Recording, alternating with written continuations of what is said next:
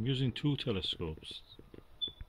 One is this Altair Astro 4-inch refractor telescope f11, and I'm using it against this telescope, which is Meade ETX 105 4-inch, focal length 1470 f14 f ratio. It's a Maksutov, and the length of it is very compact, almost 1/5 of the other one. All the focal length of it is higher. And I'm comparing them on the target, which is planet Jupiter, as you can see.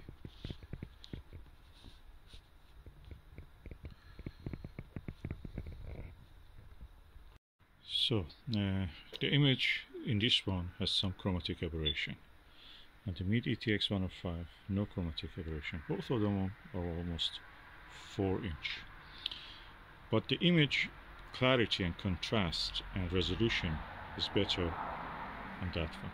This one almost immediately comes to focus, and resolution is the final resolution. You can see the details of the cloud bands very easy. With the Meade ETX you have to wait a while, then you will see some chromatic aberration, non-existent. Unfortunately, is not as clear as this one, although if you let it probably acclimatize, that will be perfect. But for a quick view, the refractor is a winner.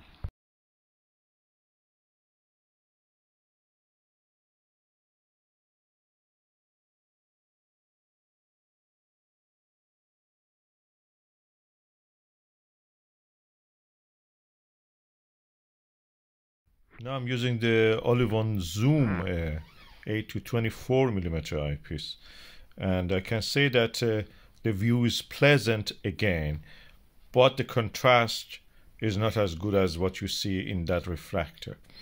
The view is pleasant. There is no absolute chromatic aberration in this Meade ETX 105. Both of these telescopes also mechanically are excellent. Both of them have a metal dust cap, as you can see here, is protecting it.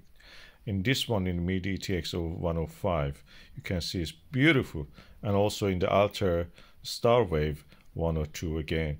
And this is also metal, although I'm sometimes worried that when I'm turning it in a little bit, maybe metal filing forms and falls on the lens in both of them. I've not seen such a thing so far, but who knows. Having tested both these telescopes, I prefer both of them are equal in that sense. If I want something that I can immediately set it up, I don't have the time, to let it cool down, I will go for the refractor. If I have the time to let it cool down, probably I will go for that Maksutov. So if you have the time, Meade ETX 105, if you can find it, that's excellent.